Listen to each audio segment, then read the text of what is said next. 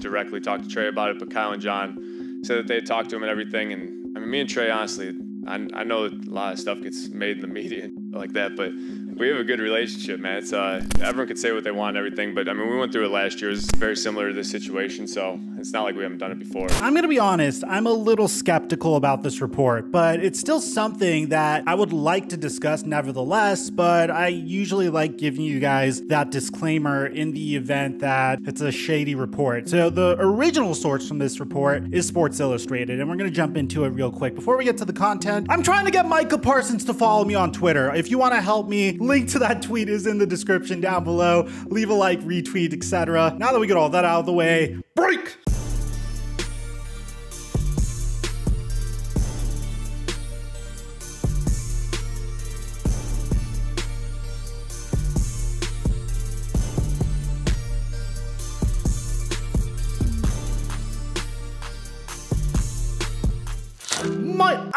Dang, I gotta stop doing that. Mic check 1212. What's going on, everybody? A week ago, I was really bummed out about this because this was like the day before I was good enough to make videos again. My energy was absolutely in the gutter and I really wanted to bring a video to you guys about this, but it was the day that Jimmy Garoppolo decided to agree to a $6.5 million contract from the San Francisco 49ers to be their backup. I thought that this was one of the most unique and wonderful moves that we've ever seen in NFL history, because it does one of those things that doesn't really show up on the stat sheet. You see, every single time a brand new quarterback comes into the league, or anytime you're trying to develop a rookie QB, you can never discount the importance of having a good veteran backup in order to help that new quarterback. Carson Palmer was freaking pissed in the mid-2000s when the Cincinnati Bengals didn't bring back John Kitna. Aaron Rodgers is very, very much tight with his own quarterback room, even though Jordan Love is supposed to take the reins from him within the next couple of years. At least that's what I'm assuming. And hell, in the case of Jimmy Garoppolo and Trey Lance, I have to admit, for Jimmy Garoppolo's shortcomings, he's handled his entire situation with Trey Lance with absolute class. You didn't hear a Ryan Tannehill-like quote about not being responsible for Malik Willis's development. In a quarterback room in the same room, you know, we're competing against each other. We're you know, watching the same tape. We're doing the same drills.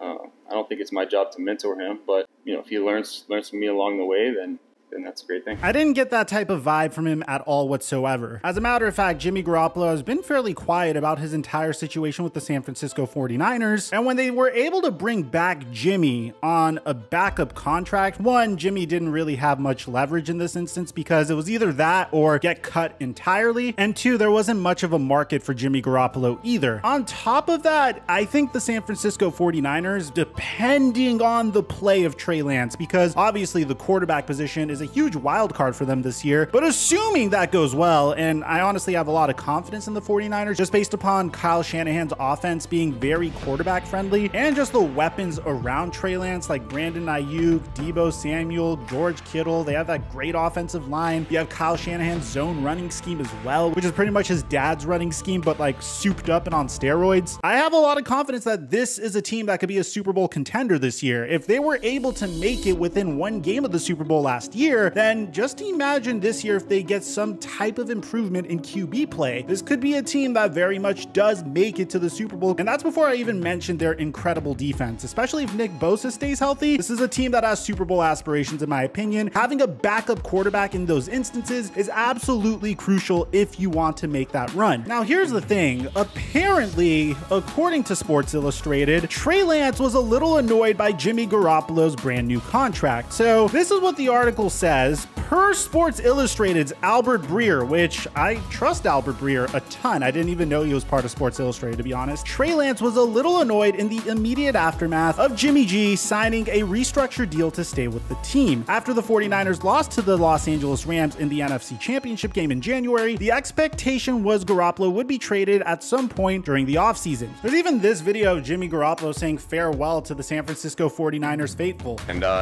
yeah, I'll miss you guys. Thank you guys again. Faithful, thank you very much for everything. It's been crazy, man. Just all the comebacks at Levi's, comebacks on the road, ups and downs. It's been a hell of a ride, guys.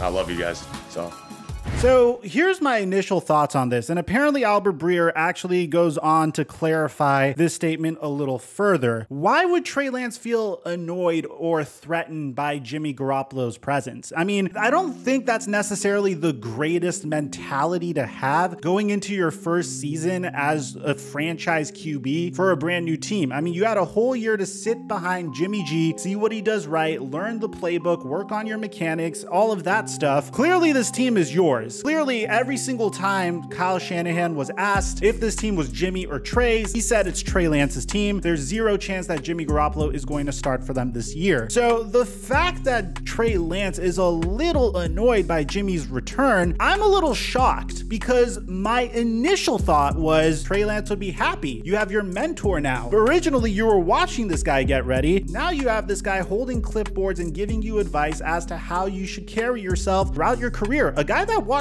Tom Brady, of all people, a guy that was mentored by Tom Brady, is now mentoring you. That's honestly a remarkable opportunity. But the fact that Trey Lance is a little annoyed by Jimmy Garoppolo's return to the San Francisco 49ers might be an implication about how much confidence he has in himself as the team's starter. If he views Jimmy Garoppolo as a threat to his starting position, that is just a testament to how confident he feels in himself. Now, personally, I am going to say it over and over again. I think Trey Lance is going to have a great season. I think he's placed in a remarkable situation to succeed, probably the best position to succeed out of every single quarterback that was selected in the 2021 NFL draft, over Trevor Lawrence, over Zach Wilson, over Mac Jones even, and certainly over Justin Fields. His team is the only one out of all of the teams that I mentioned that is a legitimate Super Bowl contender with him under center. But apparently Albert Breer actually went ahead to clarify, so maybe I'm misunderstanding this. So according to Albert Breer, he said, while I heard Trey Lance was a little annoyed in the immediate aftermath, he's a smart, mature kid who I believe can handle it. Truth is, if he couldn't, you might have bigger questions about where the Niners are at the position. Breer said that his initial wording started to generate some chatter on social media. So before I give my second impressions, let's just make sure I'm understanding this properly. He said, I think it's important to make sure and let people know what I meant when I wrote that. I think from what I understand, Trey Lance's reaction was pretty natural. I think it's complicated news for him to take. One of the reasons I use the words immediate aftermath is because I think in the immediate aftermath, you're probably processing a lot of things when the idea comes up. I think what was the most important about it, and this is my feeling on it, what was the most important about it was the Niners were upfront with their guys about it. After discussing it with Jimmy, the idea of it, the concept of it, and making it clear to Jimmy, if we do this, Trey's going to be our starter, and then discussing it with Trey, and then going to the leadership council and informing them of what they're going to do, and they felt comfortable moving forward with it. So this is kind of shocking to me because, again, I was expecting Trey Lance to say, yes, now it's my turn. It's my time to shine. I have my mentor from year one. He's still here. I mean, very similar to Patrick Mahomes and Alex Smith. I can't believe I forgot to mention that in the very beginning of this video, but now it's like Alex Smith didn't get traded. Alex Smith is sitting behind Patrick Mahomes and actually watching him. And I think Jimmy Garoppolo is a very intelligent quarterback that could be a very similar level of mentor to Trey Lance as Alex Smith was to Patrick Mahomes. But it seems like that's not even being mentioned in this article at all. And Albert Breer has more to say about this, saying, I know everybody is looking for some level of drama to tear this situation apart and turn it into something that it's not right now. But I do think the Niners, their ability to communicate clearly with their players on this sort of thing, I think is what's going to carry them through. So do I think it was easy news for Trey Lance to take? No, I don't think it was easy news for Trey Lance to take. I think it's something, if you're him, you ask a lot of questions about. But I think in the end, because the Niners did get in front of it and were pretty clear in communicating to all the guys what the plan was here, I think they'll end up being fine in the long run. So I didn't expect this to be a situation at all. I didn't think this was something that was going to annoy Trey Lance. And maybe it's just because I've never been a football player. I've never been in a locker room. So maybe I don't understand the dynamics. Maybe Trey Lance has the right to be threatened. And maybe it's not supposed to be how I'm perceiving it, where Trey Lance is viewing Jimmy Garoppolo as his mentor that gets to stick around for another year and help him develop a little bit more. Maybe I'm incorrect in that regard. That was my initial thought when Jimmy G did come back to the San Francisco 49ers. The fact that it was going to give Jimmy G the opportunity to ride out the year. If he has moments where he needs to come in and take over for Trey Lance, if Trey Lance gets injured, then you get a limited window of seeing Jimmy Garoppolo play really good football, not too much so where Jimmy G could mess up, but enough to the point where teams are going to say, oh, this Jimmy Garoppolo guy is pretty good at slinging the rock. Maybe we should pursue him this offseason. And if that doesn't happen, then at the very minimum, people would view Jimmy Garoppolo as a stand-up guy to have in the locker room, which is what the perception of him right now is anyway. So let me know in the comment section down below. This is a very interesting report at the very least. What's your impression of it? I'd like to hear what you have to say. Aside from that, I'm your boy Mike, and I'm dropping our mic